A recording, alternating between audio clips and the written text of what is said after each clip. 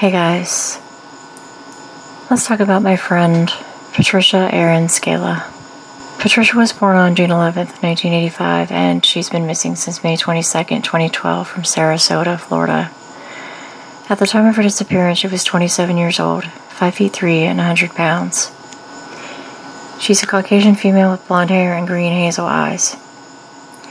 She has a gap between her front teeth, and she had acne at the time of her disappearance.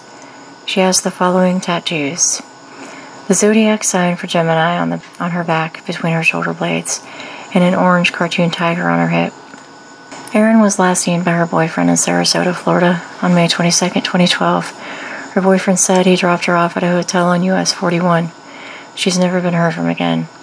It's uncharacteristic of her not to contact her family.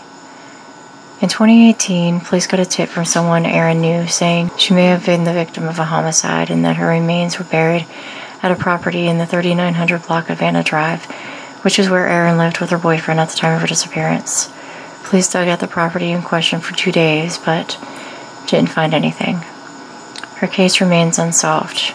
If you have any information, please call the Sarasota County Sheriff's Office at 941-861-4108 or 941-861-5800.